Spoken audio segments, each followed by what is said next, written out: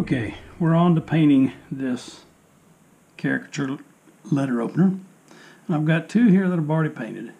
And you can see one has hair, big bushy eyebrows. Another one doesn't have any hair. Looks like he's a boxer, been beat up a little bit. Anyway, I tried to find two of the five that I've finished, and I found two. One that kind of looks like this fella in terms of hair and the way his face is shaped, and one that sort of looked like this fella. I'm doing two because I want to show you a little bit different ways to paint faces. I have had, when I first started carving, a difficult time getting faces right. It was either too dark or too light. And over the course of years, I have found ways to steal, essentially, from someone else what they're doing and make it my own. And so I'll show you one way that a guy named Lynn Dowdy from Out West Wood Carving does. He uses transparent red iron oxide, and he uses yellow ochre. And we'll take a look at that and see how that turns out on one of these guys. And on the other one, I will use flesh tone, dark flesh, and a little bit of this tomato red for highlight. I like this more than others simply because I get three hues, three tones, three shades, whatever artistic term you use. I like it because I can mix and match these. I can make them look close to each other, but just enough that when you put them on the wood, it shows all the different colors and the different shades in facial skin tones.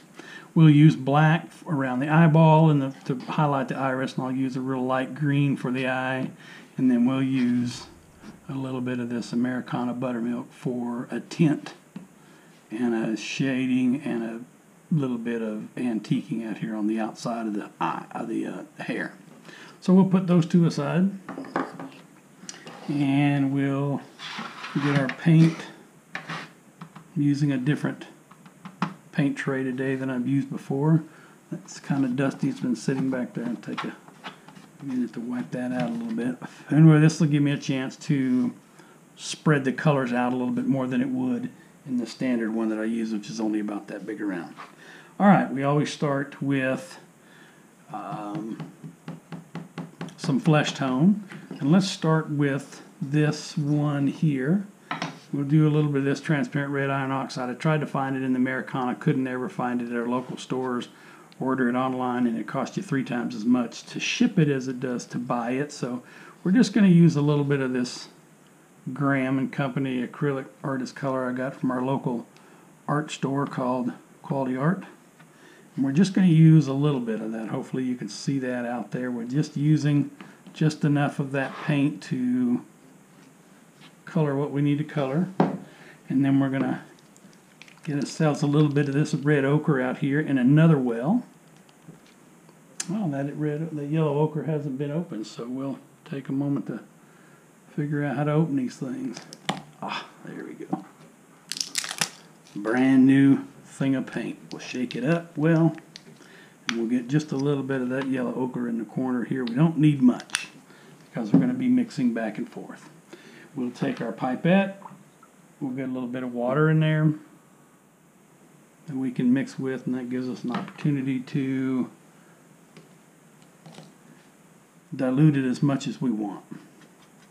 Okay, so a lot of times when I do paint, when I paint faces, I'll wet the face down to start with, and I'm going to reach over here and grab a brush to do just that.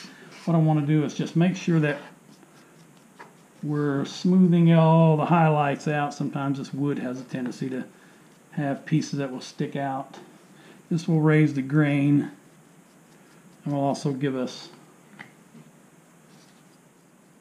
a chance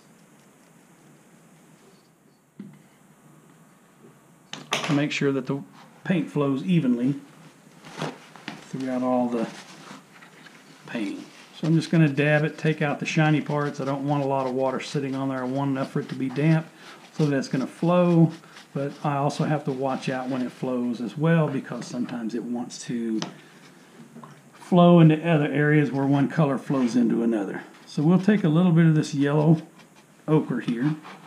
Let me get that up here so you can see it. We'll just make that yellow ochre I diluted way down here with water, a little bit more here, and then we can dip back in here to this little bit of paint there. We'll start with more water, and we'll get a little bit of this red iron oxide. Now when you look at these two colors, they look very stark in terms of facial colors. And you're looking at that thinking, that doesn't hardly look right. But sometimes you get a color and you get it in on the wood, and depending on the value that you've got it on there, really a little paint or a lot of paint, you can get it close to where when it dries on the wood, you get a color that looks close to human faces. So what I'm doing is going back and forth between the two, because this red iron oxide is going to be a stronger value than this yellow ochre. And I want to just make sure that I have a lighter color of the two. We'll put a little bit of that on the head. Looks like it might be a little dark. So we'll go into a little bit more of that paint. And you see how it started out dark and now it's fading away. And so we'll see that as we paint a little more, that paint essentially stains the wood and goes deep into it. So we'll go back and forth between these two. I want to try to get this painting on this face done all in one fell swoop so that it doesn't dry out on me, because sometimes when you are trying to paint and it dries out on you, then you have a hard time matching that value as well. So I try to paint the face all in one setting. I don't want to, and you notice I painted in the eye. I'm going to leave that in there because it's not going to affect what I'm going to do in terms of painting over the eye. It actually will enhance the face itself because you get a little of the skin tone in the eye. And when you go to paint a white eyeball in there, it doesn't make it look quite so stark, quite so dramatic in terms of, here you have maybe a face that has some color to it, especially if you're doing any type of carving that has a suntan or has a different background than Caucasian. Sometimes you can get these colors to the point where they're so dark on the wood that when you paint the eyeball, it looks really, really stark, and it's almost too dark, or too light rather, too stark. Okay, so we've got it covered with paint in all the spots, and now we can go and clean my brush out, start adding a little bit more of this darker color. I want to go right into the ear where there's a little bit of shadows down there. I want to go right up here under the nose, make that a little bit darker under there. It'll make that shadow stick out. I want to go right here around the eyelids, because those eyelids are sometimes back there in shadow. I want to go here along smile line, get that shadow down in there, and I didn't get enough shadow in the ear, so I'm going to add just a little bit more. And I want to do right along the lips, and for the lips I'm going to make this just a little bit stronger. I'll dip a little bit more of that red iron oxide, and we'll paint right there in those lips. Okay, now if you notice, it probably doesn't show up on camera very well. I have a hard time picking that up. May not show up on the camera very well, but now we can see where we can add a little bit darker color and let it soak in. And as I mentioned earlier, you wouldn't think transparent red iron oxide would be something you'd paint a face with, but in reality, this is actually it comes out as a very good color by the time you end up with the highlights on it. It looks pretty good.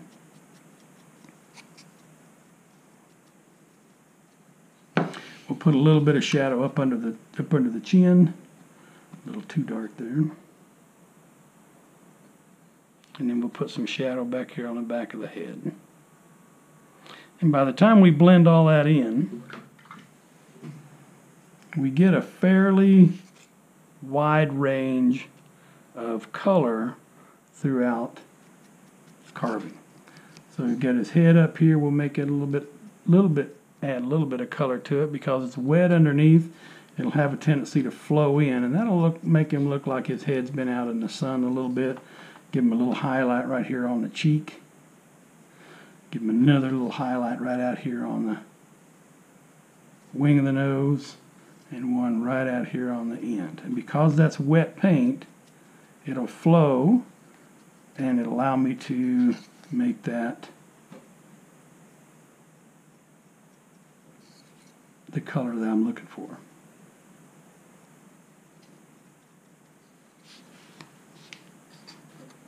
Okay, we're going to set that aside to dry. Call this video done. We'll come back and see if we can't play around with him some more. See you in the next one.